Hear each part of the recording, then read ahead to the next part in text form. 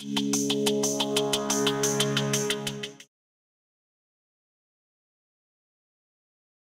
everyone. Wanted to take a minute and talk to you about lighting and how important it is when you're starting your seedlings.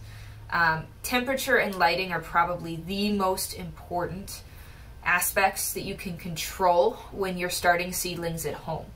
If you don't have enough light, you're going to get stretched seedlings that are going to be weak. They're not going to transition well to the outside. Your tomatoes, your broccoli, cabbage, those guys are prone to stretching. And so let's just go over some inexpensive, but also some long-lived ways that you can control your light when you're starting seedlings. Now I'm on the floor because I wanted to talk about our setup here that we use for our Kids in the Garden classroom. And these are just simple fluorescent shop lights. We bought them at the local hardware store. You can find them all over the state and all over the country really easily. This is about the most inexpensive way to do lighting for seedlings. To buy the cool white light bulbs that are typically used for our fluorescent light fixtures. They provide more than enough light for our seedlings, and you just need to keep them about 1 to 2 inches above the seedlings at all times. So as the plants grow, you raise the light, they keep growing, you keep going up. This is the simple and inexpensive way.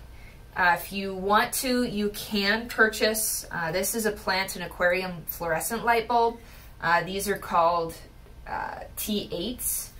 You can buy these at your stores. I've seen them at some of your larger stores. You can also purchase them online or have them ordered in from your local hardware store. These guys produce a full spectrum of light that plants need. They are more expensive, but they do produce the full spectrum. However, for seedlings, it's the quantity of light, not the quality of light that they need in order to grow, especially since we'll be transitioning them outside. This works great if you have houseplants that you want to grow and keep inside year-round, but the cool white bulbs for the purposes of starting seedlings work really well. The other option is LED bulbs. Now in the plant world, LED bulbs are relatively new. You can buy grow lights. They tend to be more expensive to start with, but they are longer lived and they use less energy than a fluorescent light bulb. So they may cost more to begin with, but they may cost less over their lifetime just because they last longer.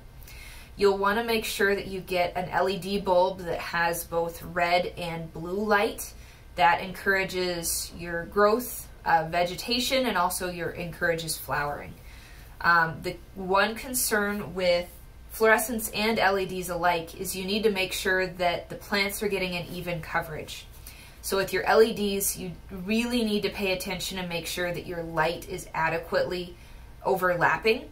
Otherwise, those plants that are between the light bulbs are going to stretch because they aren't getting the light they need. But really, any light option that works for you will work well for seedlings. It's just a matter of what you want to spend. Now make sure that your seedlings have light for 14 to 16 hours a day. You could use a timer to make sure that your lights turn on and off as they need.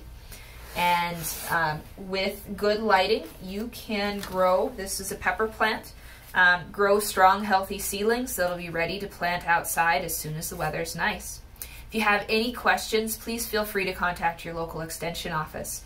And I hope you learned something about ways to grow seedlings and the importance of light with our seedlings. Happy growing!